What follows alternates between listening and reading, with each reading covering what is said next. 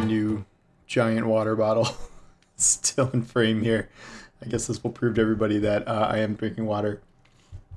Anyway, I am back with another Destiny 2 video, and today I wanted to talk about the upcoming community events and kind of community events in general, based on the fact that I already kind of have some fears about what's coming.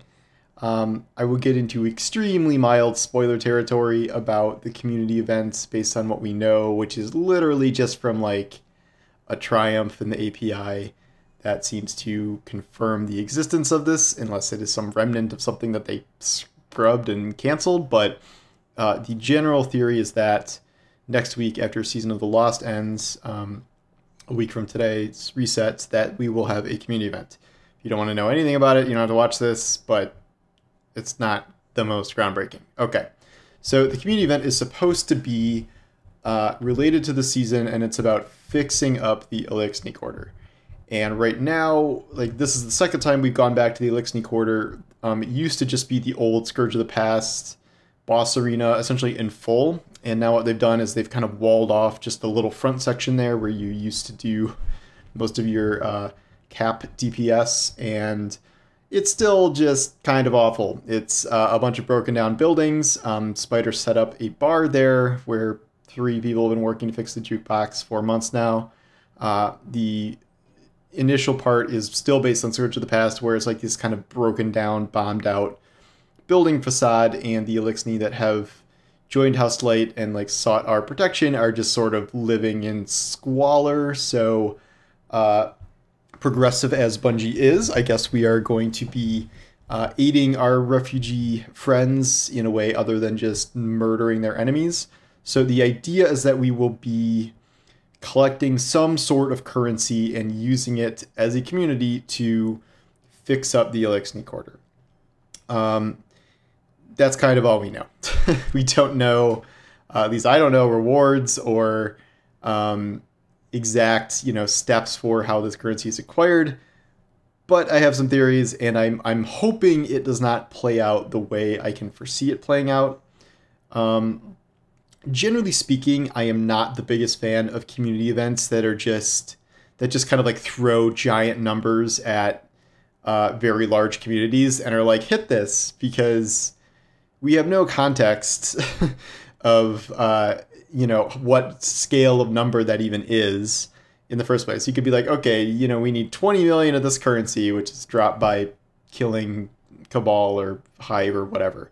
Okay, but like, is that a lot? Like, do we have any idea what the pace of acquisition is? Like, we're not really going to have any context for that if it's just like a straight up giant number of crap to collect without really like any additional information.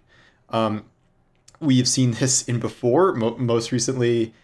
We did this last season, where to unlock the remaining Solar 3.0 fragments, there was a, quote, community event where we had to complete a certain amount of nightmare containments, an activity everybody was running anyway, and I don't think anyone was motivated to run extra nightmare containments or something based on that goal, which we met eventually, like just by playing the game normally, but all it really equated to was just you put these behind a time gate. It wasn't like an actual community event that like rallied the community to do anything or excited the community, which is the purpose of a community event.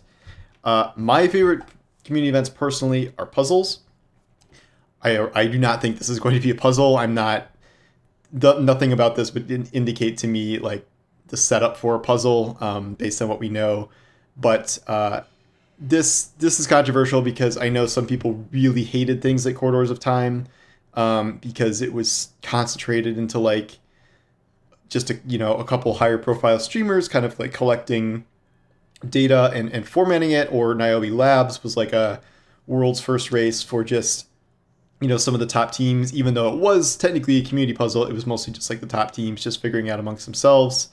And yet I still find that a lot more appealing than just hit large number targets. But if we are going to be doing hit large number targets, I have some questions about how exactly that's going to go down. things I think everyone is kind of very tired of by this point in the season are the seasonal event. We've had to run so many catch crashes. Like if you've been keeping up with the season and if you're farming for literally anything, if you're triumph farming, if you're title farming, if you are red border farming for plunder weapons, any of that stuff, you have been running catch crashes and expeditions like a bazillion times already.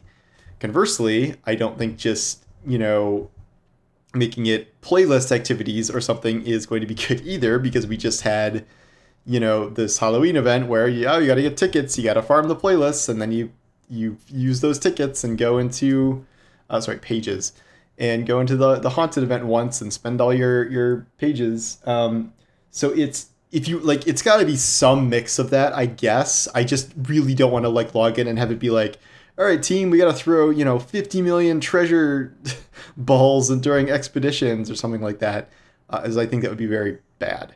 Hallmarks of a good community event are rewards above and beyond what you would normally be getting for those activities at the very least. So if it is, catch crash or something like that, like if we have to run expeditions, like you have some sort of crazy modifiers or something going on during that, so it's a little more different than normal. You have double rewards, or it costs no currency to have a bonus chest spawn, or something that feels like a time saver or an extra reward, or prisms or enhancement cores or something can drop at the end, or upgrade module, something that is an additional reward that could make this possibly worthwhile to do, other than just the normal rewards for doing the normal activity that we've been doing for 2 months already. That, I think, is a very key part of this. I think milestones are good.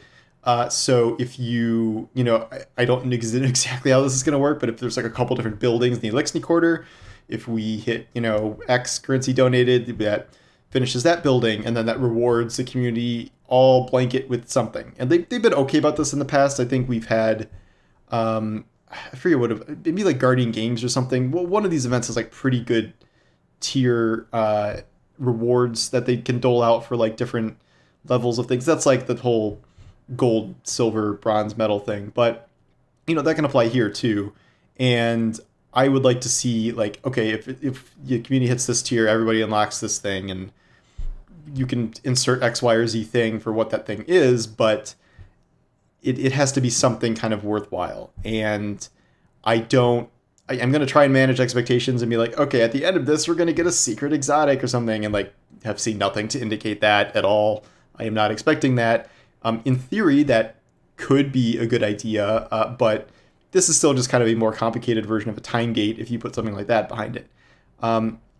Kind of finally, in terms of what this project is doing overall, I like the idea of rebuilding the Elixir Quarter. It really works with the story. This is a project we've been doing for 2 years now, essentially, ever since Season of the Splicer, and even before that, with our history with Mithrax and the bad one, what's her name, Aramis. This goes back, a pretty long ways, and we have a long history with the Fallen, and this is kind of a deepening of our relationship with this group. But I would hope that if we are going to have an event like this to rebuild the Elixir Quarter, that the Elixir Quarter becomes something useful to the game. What that means exactly, I'm not 100% sure on, but I'm thinking of things if we're going to be, it just needs to be more than just here's a place to go and hear dialogue for quests, which that is essentially what it is now. I would love to see some actual vendors be planted there. I don't know what, off the top of my head, I don't know exactly a laundry list of things they could be selling or things like that. But Spider obviously used to be a vendor, but Ido could be there as a vendor or something, in terms of some new bounties we could do for her, different, things we could do there. Not that I'm requesting more bounties, but you know what I mean? Actual NPCs that have something to say, something to provide you in this situation. I liked the idea back in the day of what's it called? I can't remember the name of it. The hall, the testing grounds shooting range hall from Callus. You know what I'm talking about. I liked that, where that was a very interesting process of kind of, it was individualized, but you would slowly unlock all the different models and like different things like heavy ammo respawn in here, like vault access and like whatever, like you would unlock this kind of larger scope of things in there. And like, well, I'm not saying the Elixni Quarter should become a firing range, as that seems a little counterproductive for war refugees. Something similar to that, in that like it provides value for the player for some reason. So we're not just building, you know, refurbishing buildings so they look nicer if we have to come here for like a couple more quest missions like next season, but like an actual place that stays with the game. Like they've already taken the Elixni Quarter away once, after it was like not really relevant anymore, and then they had to bring it back for this season. But like if we're gonna do something like this, if we're gonna refurbish it, it should stay around, it should do something, it should be a permanent part of the game and part of the, you know, ever evolving world of Destiny. And I don't think anyone enjoys seeing cut content. Granted, the Elixni Quarter is not really content, but it does seem kind of weird just narratively to have it come and go, and now we're actually like dedicating time and resources to, you know, rebuilding it. It feels like something meaningful should come out of that. So to sum up, don't just have us run the same things over and over again with no changes to, you know, how we're doing it, or no changes to rewards, and then have this produce something meaningful at the end, and not just like a cosmetic makeover of the place once we hit 1 billion currency donated or something. Like something more meaningful and lasting than that. Those are my hopes for it. We will find out more in a week. Maybe they'll talk about it ahead of time. I don't know. This could just be something secret they spring on us, or this could be something they actually talk about in the TWAB. I'm not sure. It doesn't seem like it's going to be some huge secret reveal thing or whatever. It's just kind of something to keep the community occupied for the last couple barren weeks of the season here. So anyway, those are my thoughts on this community event and community events in general. We will see what happens in probably a week, unless this all got scrapped, and it's not happening at all. I guess we'll find out. So anyway, thanks for watching.